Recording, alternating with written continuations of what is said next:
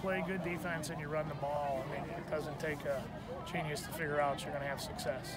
So, you know, once again, that's what we did. That's part of our success on how things went down here today, and I'm really proud of our guys. I mean, that's a crosstown rival. It's very emotional.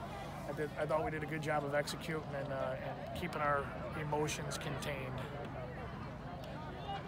Talk about your defense real quick, if you could. You said you had a lot of contributors. You were talking about that to the kids. A lot of kids contribute. Yeah, well, we had a few guys that were sidelined due to contact tracing last week, and they came back literally today, and we had to put them on the field.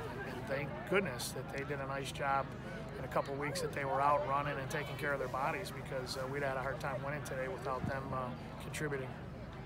And what are you looking forward to in next week's matchup?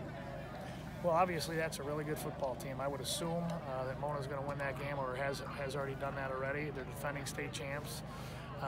You know, obviously a great way to test the valor of your program, going against the defending state champs. Well coached, good team. You know, they're obviously one of the top teams in the state of Michigan, if not the top team, and we're going to go over there and do everything we can to beat them. I saw your team about a month ago against Forest Hills Northern.